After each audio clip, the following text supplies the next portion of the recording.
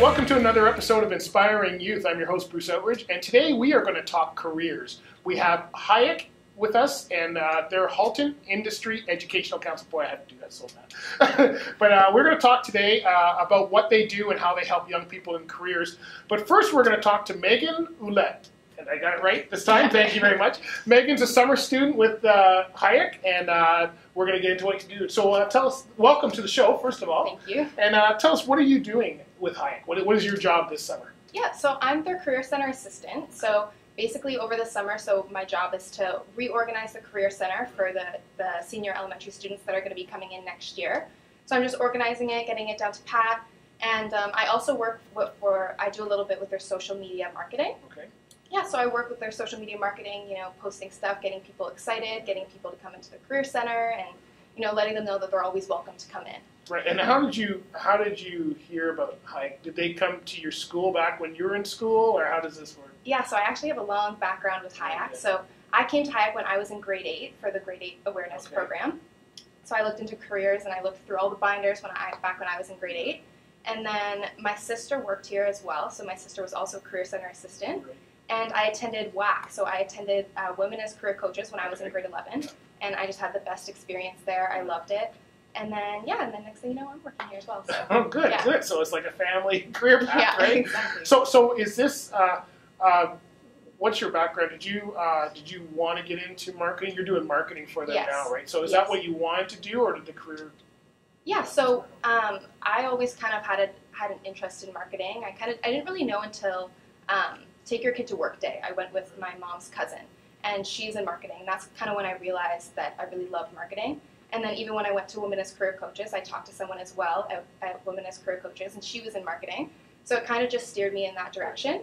And so so now I attend the University of Guelph, and I'm taking marketing there, and I'm just kind of getting started. So you think that's going to be the chosen path?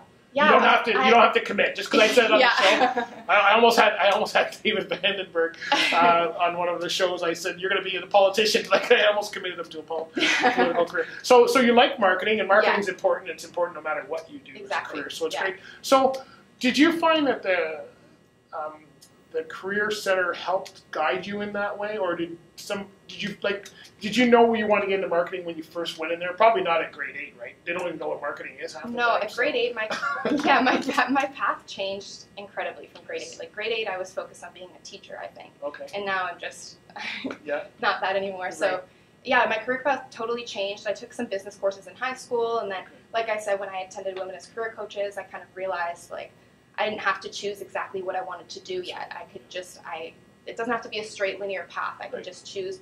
So I just kind of chose marketing for now, or I like the business field. So even if I branch off into different sectors, but for now I'd say marketing is my favorite. So. All right, well, let's take a look at what they do at HIEC over there. I think we got a clip to roll, so go ahead. All right, welcome to another episode of Inspiring Youth. We are here at the HIEC Center, which is Halton Industry Education Council. You guys got to get a shorter name. We have the program coordinator, Sarah Barber, with us. Thank you. And we have Megan Ouellette, right? Yes. Did I say it right? Ouellette? Yes, okay, good. And you are a summer student? Yes, so I'm a Career Center assistant. So I help with the Career Center here and organizing it and getting it ready for all the grade 8 students for next year. Yep. Okay. So we are in HIEC's building here, and we're going to talk about the great things you guys do. We'll start with you, Sarah. Give us an overview, I guess, of what you guys do. Absolutely. So, hey, welcome back to the show. So we have some very special guests. We have Sarah Barber, who's the program instructor at HIEC. Welcome to the show, Sarah. And we also have Kelly Hoey, who is the executive director. Welcome to the show. So we're excited to have you guys on. You are the inspiration, just so you know. And David Vandenberg was on my very first show. And we talked at length about HIEC and how we all connected at the Men in Career Coaches and the Women in Career Coaches events. So how long has HIEC been around? HIEC is going into its 28th year this November. So I found out about you in March. Yeah, we're glad you did. Yeah. So we've been around for 28 years. We really started as an industry education council. It was a committee. Right. It was a joint venture between the Public Board of Ed, the Catholic Board of Ed, Sheridan College, and 20 different partners, industry partners in the region who really wanted industry and education to work together and figure out how to support young people as they made career decisions. And so 28 years later, it's more than a committee. Oh, wow. And Sarah, what's your role? You're the program instructor, so what does the program instructor do? Awesome. So I actually have the opportunity to work with all the senior elementary students as they come to HIEC for the Career Awareness Program. So it's just under 7,000 folks that come through the doors. Wow. And you remember all their names? Go ahead. Start at the top. Okay. So that's the real priority of my role. So working with them and having the opportunity to expose them to all sorts of different opportunities and give them the time and expertise to explore. Wow, we'll get back to what you do.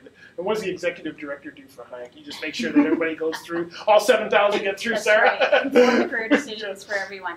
Well, I think that the role has always been to nurture the partnerships that we have, to connect with industry and education, to take some of those great ideas, those grassroots ideas that are in our community, like men as career coaches, women as career coaches, and sort of put them in the continuum of places where we might meet up with young people and help them know their resources and supports out there whenever they're ready or they need them. Yeah, you guys do such a great job. What I'm wondering is, how are you different than the career, you know, when you hear career counseling at school, and we all go, yeah, right, the fireman's going to come in or something. But how are you guys different? Because they're already getting that in school. So what do you guys do at the next level? Doesn't matter. Whoever wants to. Whoever is more in tune with that. Let's go with the executive director. I can start. She should know. She should know this answer, right? Yes. Yeah. Well, I really do think that there is a lot of support that's needed along the way, and I think that one of the things that we've always worked to and strived for is to support, because education can't do the job alone. Yeah. Kids can't be academically prepared and work ready and have the career and life counseling that they need along the way. It's a big task for our educators. So we want to support them. And how do we work with those folks? In any way we can. And our motto's always been, how can we help you? So if we can help make the connection to extend the learning beyond the school and into the community, and we can bring industry into the schools or in connection with young people in any ways, then it's just a springboard to the next level. I mean, Sarah and I, we talk a lot about the fact that we believe we're teaching uncertainty. Yeah. So I'll let you talk a little bit about that. Yeah, that's what you're teaching for sure. Uncertainty is what life is, right? So now we're going to go to a clip in a minute, but how do you find connecting with the young people that come through? Because you connect with all 7,000, and they don't all connect the same way, right? So what are some of the ways that you're able to connect with them? Absolutely. So the Career Awareness Program does come in grade 7 this year, which is really exciting. And it's actually an opportunity for them to explore. So it's quite engaging because it's all self-directed. Yeah. So it's an opportunity for us to first introduce them to kind of how to properly research different occupations and look into the profiles and things like that. But once they have the opportunity, they're ready to go. So it's really just jumping off of any interest that they do have and then kind of moving forward from there.